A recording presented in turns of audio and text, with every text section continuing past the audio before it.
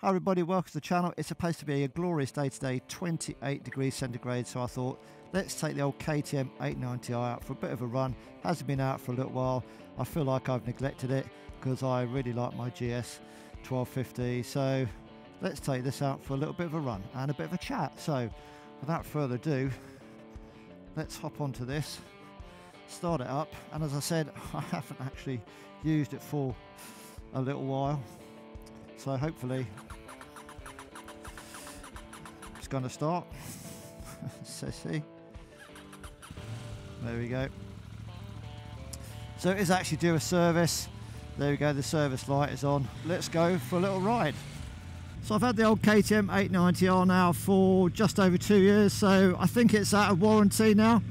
And the sad thing is I've already been down to the local dealer just to see if I can extend the warranty for a third year, but KTM don't do that anymore, so that's a shame. But what they are doing now is when you take your bike in to have it serviced at the approved KTM dealer, then if the bike subsequently breaks down, then KTM will apparently pay for it to be recovered. So yeah, so get your bike serviced at KTM and you get free recovery included in the service. So anyway, so I just thought we'd come out and have a little bit of a chat. So as you know, I've got this 890R and my BMW R1250 GS, which I absolutely love.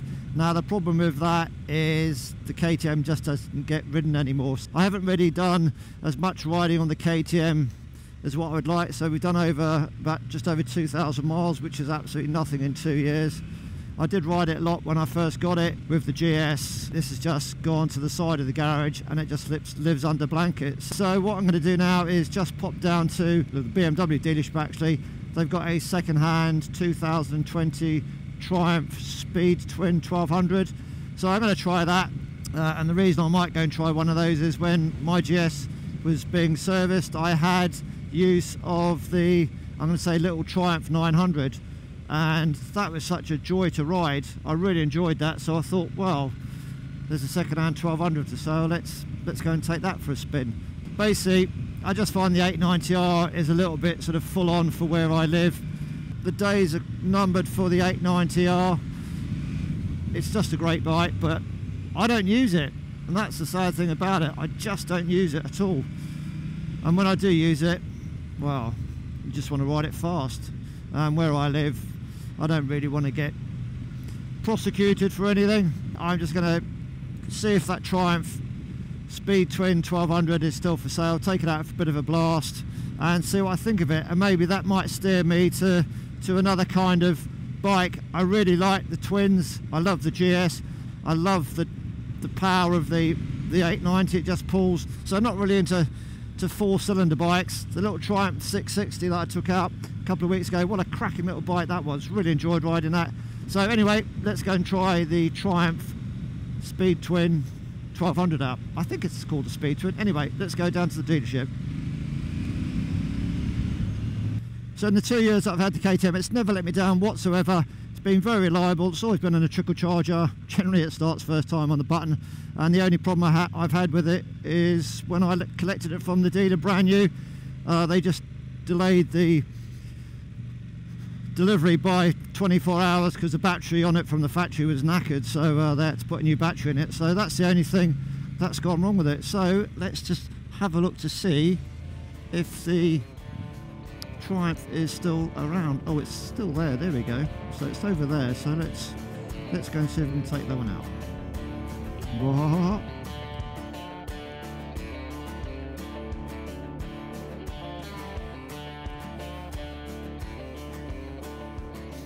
So there she is. This is the Triumph Speed Twin, and it's got these very nice Vance & Hines exhaust on. So let's go and try it out. So 4,892 miles. I think it's been sold for £8,800 or something. So I really liked the 900 when I rode that. So let's take this one out.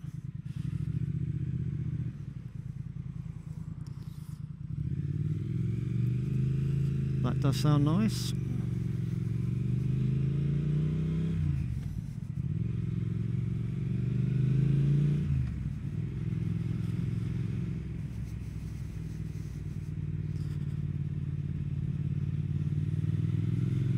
Very nice. So right from the offset then, feet are just slightly backwards, a little bit of a sporty position. I'm 5'9", 32-inch seam, as they say, and it's quite a bit of a reach for the bars actually. Just let this lady go through.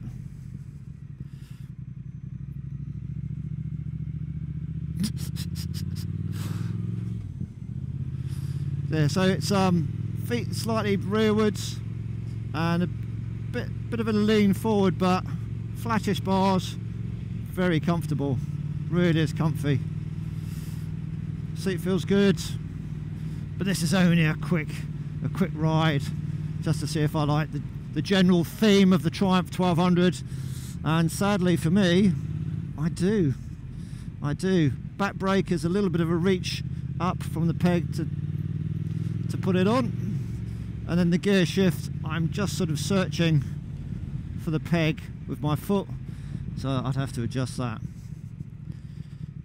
But it's a very nice bike right off the bat, very nice.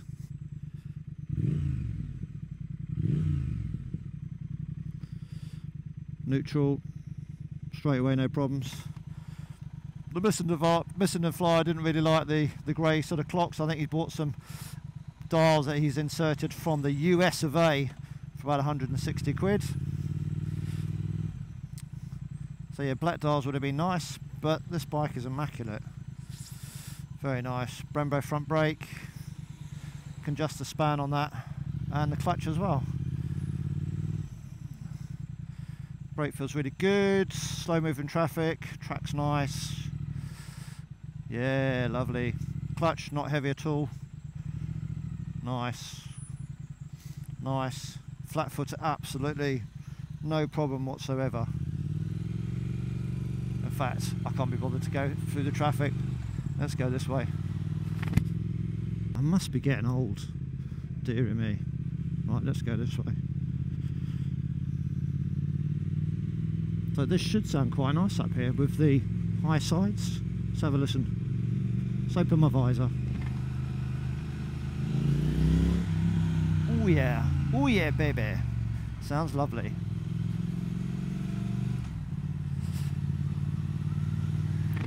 Plenty of go to it, very relaxed riding,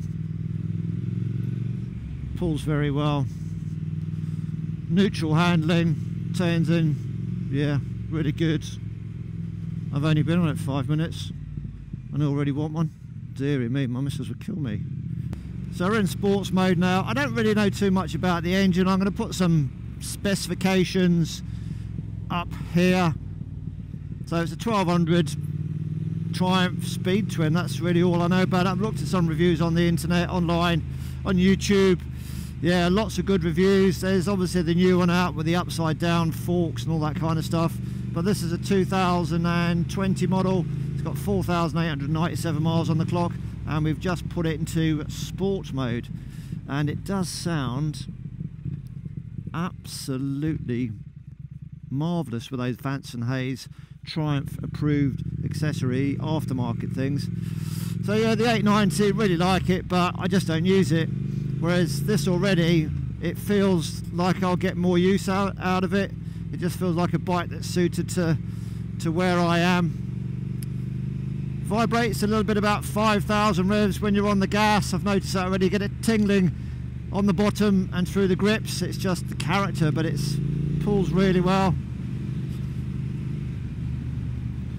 Very comfortable riding position. Lots of character basically. You know, you don't have to go like a lunatic to enjoy it. Lovely day out, look. Really nice. Steers well. Yeah, goes all right. Braking wise, nobody behind me. Yeah, brakes seem pretty good. Not sure what's on the front. Brembo brakes, is it? You don't always have to buy brand new, do you, folks? Nice view of France. And the tyres, I think we've got Diablo, Rossi kind of thingamajigs on.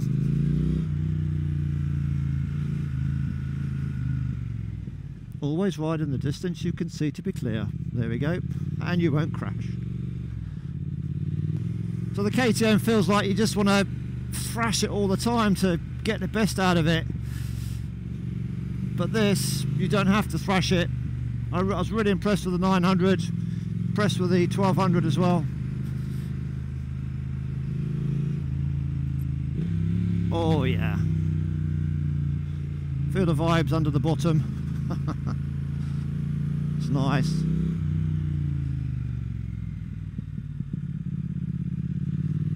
Second gear, pulling out the corner. Red lined at 7,000 revs. Yeah, it's just nice. Good island bike, I think. Good bike that I can use. So it's food for thought. So let's just have a quick look at it then, shall we? Down. Yeah. I'm not sure if it's got a quick shifter. I don't know. I think it's a very pretty bike. Very pretty. Like it. Yes. Goes with my boots.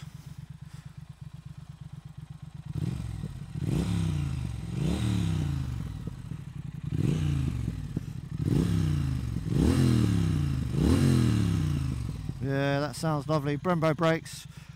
Tyres on this are the Pirelli Rosso 3's. Yeah, grey, I love the colour, it's nice. So it's always food for thought, isn't it, folks? Got to go and try these things. Got a bit of an itch, got to scratch it, but it's immaculate. It is pretty much like brand new. Lovely detailing there. Triumph, Bonneville 1200 HP, nice. It is like it's just come out of the factory. Whoever had it certainly looked after it well. LED indicators, the mini ones, old kind of school suspension. I don't think there's too much of adjustment on there. I think it's just preload or something, and you can't adjust the front. It's just feels all right for me though. Yeah, I like I like everything about it really. Yeah, it's nice, like it. What is not to like about it really? Well, that's it. It's only a quick video, folks, so I really like this bike. My missus might kill me though when I say I want one, either a new one or a second-hand one like this. So I think we'll go back to the dealer and then take my KTM and go and book it in for a service. Right, let's go.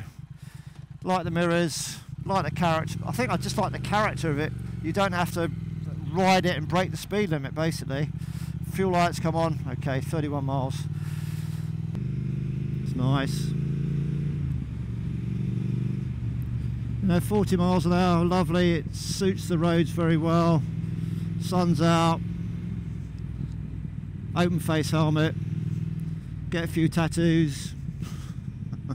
Grow a beard. Or a longer beard. Yeah, it's nice. Those of you folks that have got the Triumph 1200, you are very lucky.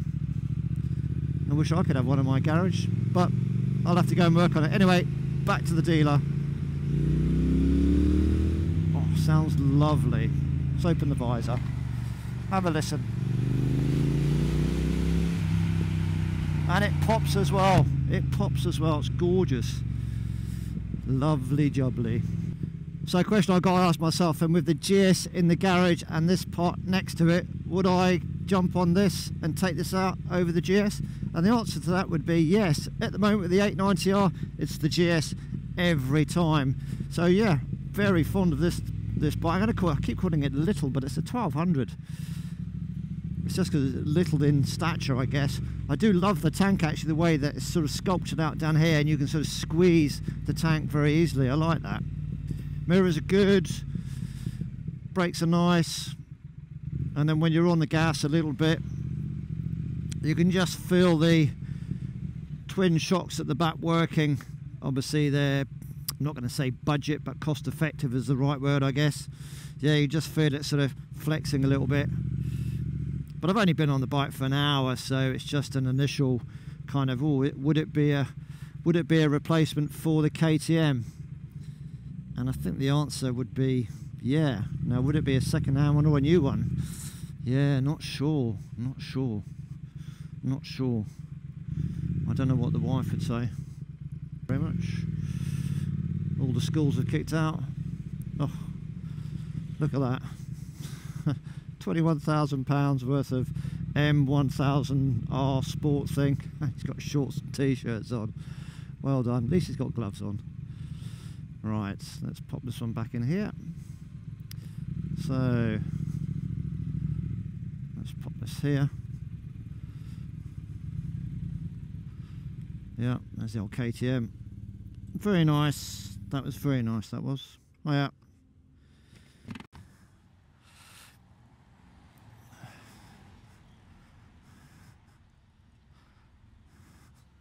Yes, very nice.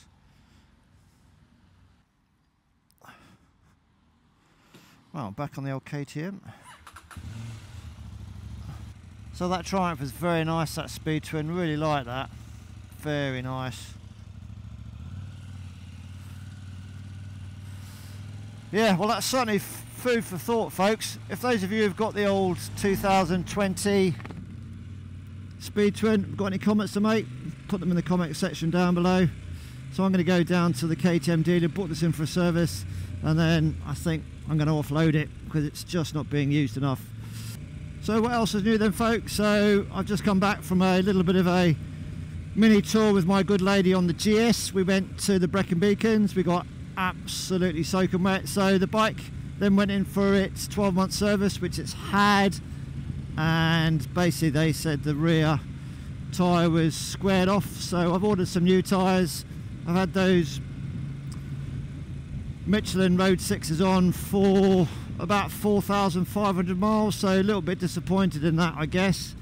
And I had a issue with the front tyre, which has been documented on the channel, of the bike just veering towards the left hand side when you were hands off the bars. I know, yeah, you shouldn't have your hands off the bars and all that, but sometimes you've got to adjust something on your person. When I was doing that, yeah, the bike just decided to veer towards the left hand side. Tried that in France as well, and it was still diving towards the left hand side, so it certainly wasn't the camber. And now the rear is absolutely knackered, squared off. I'll put a little picky up here somewhere. So I've actually gone for, and I'm waiting for them to come down from the Metzeler collection. They've ordered them for me. They are the Metzeler Tourance Next 2s. So again, if you've got any comments about those tyres, yeah, put them in the comment section down below. That would be lovely.